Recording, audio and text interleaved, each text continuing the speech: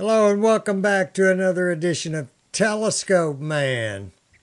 You know, I get a lot of these podcast ideas from the astronomyforum.net website. Let me say that again, astronomyforum.net, where TelescopeMan does a little moderation there from time to time, and I get some of these ideas from some of the questions there that beginners pose. And lately, we've been getting a lot of questions from beginners who just bought their first telescope. And basically, the question goes something like this. I took my brand new telescope outside tonight. I pointed it at the moon. I saw the moon in my finder scope, but it is not in the telescope. What is the matter? Do I have a broken telescope? No, you don't have a broken telescope. What you've got is a finder scope, probably smaller than this one, but since this is a 50 millimeter, see if I can give you a good look at that. Yep, take this cap off. Give you a good look at that. Yeah, 50 millimeter. All right. Which is what I would recommend that you put on your scope if it's large enough to handle it, is a 50 millimeter finder. But what you haven't done yet, and the reason why you can't see anything in the telescope, is you must align this finder with the tube of that telescope by adjusting these little screws that you see on here. Okay, these little screws. Now notice this one has six. It has six different ones on there. You see that? Six different screws. Okay, there's 1, 2, 3, 4, 5, 6. All right, here's the front, and here's the rear, of course. And what I usually do is pick one of the three. And I usually pick the ones nearest the eyepiece of the finder scope. And I turn these three screws. I tighten some, loosen some, depending on which way the crosshairs are going. And that's how you align this tube to your main tube. And here's how you do it. It's really a two-step process. During the daytime, you set up outside, point the scope at some object on the ground that's far away. A telephone pole, the very top of a telephone pole would be good. The top of a church steeple might be good. The edge of a building, the exact edge in the center of the eyepiece, the edge of the building off in the distance might be good. And you get that right in the eyepiece of the main tube. You get it in there. And you lock everything down so the scope cannot move. Then you start adjusting these little screws here so that the crosshairs inside of this scope, inside this finder scope, are lined up on the same object that is in the main tube. What you've been doing is doing it backwards, okay? You got to think of it like a gun sight. If we're going to line up a gun, what we're going to do is we're going to go to the range. We're going to lay that gun down on some sandbags. There's going to be a target out there, all right? We're going to sight it in. We're going to look through our scope, however it's adjusted, which is usually not right. And we're going to fire at the center of that target. Okay?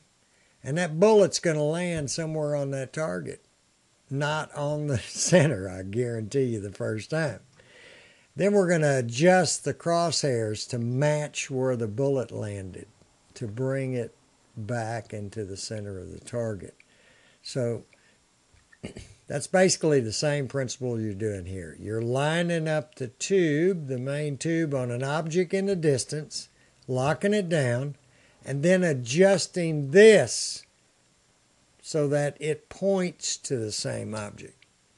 So once you've done that during the daytime, you've got it roughly aligned. Believe me, it's not perfect, okay, yet.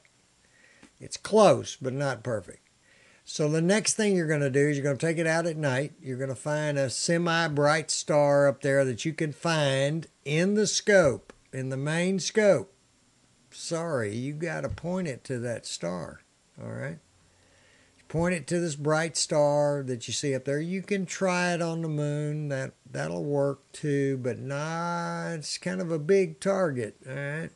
You really need a point light source, like a star or planet would work, okay? Point it at that star or planet and center it in the eyepiece, lock it down, and then readjust this again, your finder scope. You're going to find that the crosshairs aren't quite exactly on that object. They would be a little bit off because the one you did during the daytime is not perfectly accurate, okay, because it's not a point light source.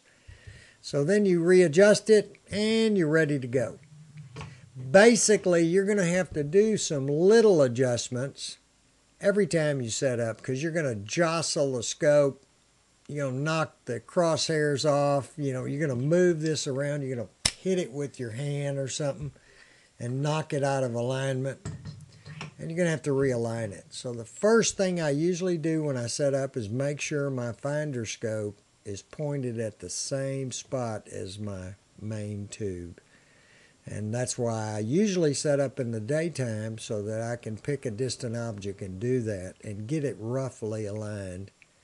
That way at night, more than likely, that star is going to be somewhere in this wider field little telescope. It might not be in your big telescope, but it might show up here because this scope has a wider field of view than those two scopes behind me, okay? A wider field of view. So probably you're going to see it in here. And you'll line it up right on the crosshairs, because you think that's right. And you go look in your telescope and it's not there. Hey, move it a little bit one way and look. Move it a little bit the other way. Move it up just a teeny bit. And that star will come in because you've roughly aligned it already during the daytime. Now, let's just touch on a minute some different finder scopes. What you're looking at here is a straight through 50 millimeter finder scope, okay? Straight through. And it's straight through because it's straight through. You look in here and look out the front, straight through. Okay? They do make a right angle finder, and the only difference is the eyepiece is up here so that you can look, if the scope is pointed straight up, you can look straight down into the eyepiece. Okay? You don't have to crane your neck, and get on the ground or anything to see through it. Some people prefer the right angle type eyepieces, finder scopes. They prefer those right angles over the straight through because it's more comfortable to use. It just takes a little more practice to be able to point the scope properly when you're not looking down the tube while you're pointing it. The other kind of finder scope are like what you see on the scopes behind me, which are telrads, and they're a red dot with a circle of a known size. So a telrad has a 4-degree circle, big circle inside of it, and you can use that circle to star hop. So what you do is you look at your star chart and you go, hey, that object is 8 degrees about away from this particular star. And you get that star in the telrad and you move it 2 circles over in the proper direction, and there you should be pointed in the proper direction for that object. that's why they're so good. And there's two versions of that type of finder scope. One is the big Telrad like you see behind me. Got one mounted there that you can see on this little ETX back over here, the one back over this shoulder. You can see it on the top of that ETX. That's a Telrad. There's another one called a Rigel Quick Finder. It's a little smaller. So if you have a smaller scope, you might want to look at the Rigel Quick Finder. Okay, it has a 2-degree circle in it. All right, can be used the same way. Rigel Quick Finder or a Telrad. The other kind of red dot finder is simply a red dot that's projected up into the sky. All right, a red dot. Doesn't have any circles. It's just an aiming device. I really don't like these types of red dot finders personally because they're okay. I've got go-to scopes and they're great for if I want to align these two scopes you see behind me on two stars, which I have to do when I first set them up, is line them up on two stars, two different stars. That red dot works just fine, okay? And if you have a really good go-to scope, that's probably all you need because once you do your alignment, you're really just doing go-tos and you're not really looking through a finder, okay? Because you're probably not operating the scope manually, all right? You're doing go-tos. So for a go-to scope, a red dot will work okay, all right? Be sure that that you buy one in the $30 to $50 range. There's some real cheap ones out there.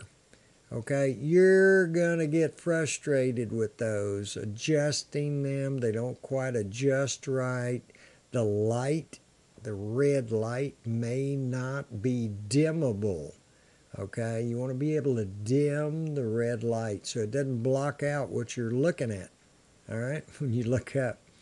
All right, so you're not going to be too happy with those real cheap ones that are out there for like 15 bucks. All right, not going to be real happy. You can get them to work, but you need to spend $30 to $50 on one, and you can get a much better quality one with adjustable red light on it, or maybe with different types of red lights. You know, crosshair or a little circle or hatch work on it or something. And there's a little switch you can turn on some of them and it changes the design of the red light. So, but you got to pay a little more for that. I encourage you to, if you're going to upgrade to a red dot, that you upgrade to one that has some of these features because it'll be more useful to you out in the field at night. So with that said, remember, you've got to line this thing up first with the main tube, or it's going to be pointed where you don't want to be, okay? That's the first thing you got to do. Anyway, like we always say, I wish you clear skies, and remember to keep looking up to see the greatest show on earth right over your head every night.